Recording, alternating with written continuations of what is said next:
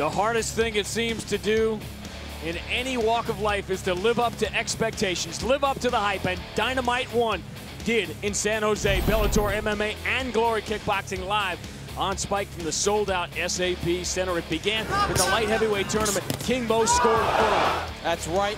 Heavy hands, the right and the left, leading with power shot. Linton Vassell trying to keep him at a distance, could not do it. It was all about the short-range power of King Mo. Got one takedown that could have injured the ribs. That would be a factor later on in the night. King Mo coming back with a takedown of his own, an easy decision victory.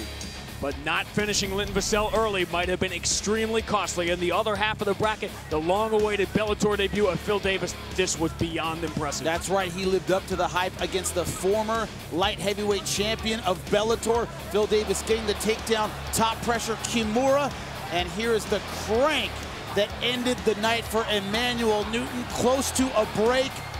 Incredible pressure by Phil Davis. He gets a first-round submission. Over the former light heavyweight world champion. Then it was on to the glory ring and history, the first ever women's fight between Kerry Melendez and Hadley Griffith. And it was all about Melendez. Great punches, combinations, changing it up, hand to foot, foot to hand. Hadley holding on, trying to stay in the fight, but it was a wipeout for Melendez from start to finish. And a unanimous decision, we may see her in the Bellator cage. You know who we'll definitely see back in the Bellator cage? Paul Semtex Daly, but he loves any kind of fight, and those big fists were on display. That's right. Fernando Gonzalez wading through a lot of kicks early on in the fight, eating punches coming in. Didn't find his rhythm till midway through the second round, started landing punches. It was too little, too late.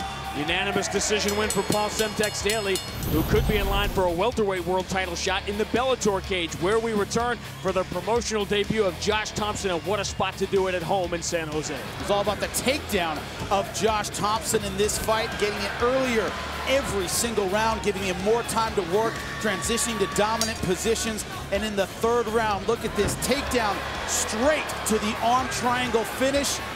The hip pressure is the beginning of the end. Bronzulis holding out as long as he could, but nowhere to go. He submits in the third round.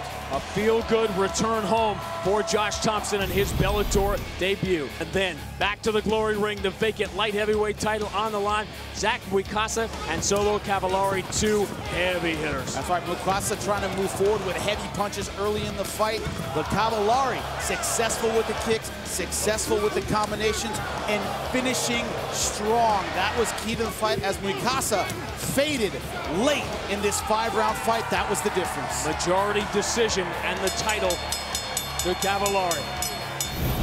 A real twist. First, the return of Fedor Emelianenko, followed by a bigger plot twist. King Mo and Linton Vassell both unable to compete, so Francis Carmont, the alternate, got the shot against Phil Davis. And then Phil Davis got the shot on him. Exactly what I was gonna say. Beautiful left hand. Look at the ground and pound. Bang! Right on the chin. Phil Davis, a submission in round number 1 and a TKO in round number 2. Complete dominance. 2 for the price of 1 in his Bellator debut, and then the long-awaited light heavyweight world championship fight. 15 years since Tito Ortiz became champion the first time, and he looked good for 4 minutes. That's right, Tito Ortiz getting the takedown early, exactly what he wanted. Great positioning, securing the arm of Liam McGeary behind his back, but McGeary, though, going to his submission game, and look at this unorthodox reverse triangle. And look at the pressure, too much for Tito Ortiz. A submission in the first round. So frustrated, he let it slip away. A renaissance for Tito Ortiz in the Bellator cage, but now the passing of the torch to the light heavyweight champion Liam McGeary, with Phil Davis waiting for him. For the latest Bellator news and information, it's Bellator.com. Friday, Fight of the Year candidate Elsie Davis battles former 2-division champ Joe Warren. I can crush people with this hand right here. Oh my God, good right hand by Warren! No one can stop me. He is the baddest man on the planet. Plus, Kendall Grove and Joey Beltran clash in a middleweight showdown. What a fight. Bellator MMA presented by Miller Lite. Live Friday at 9 on Spike.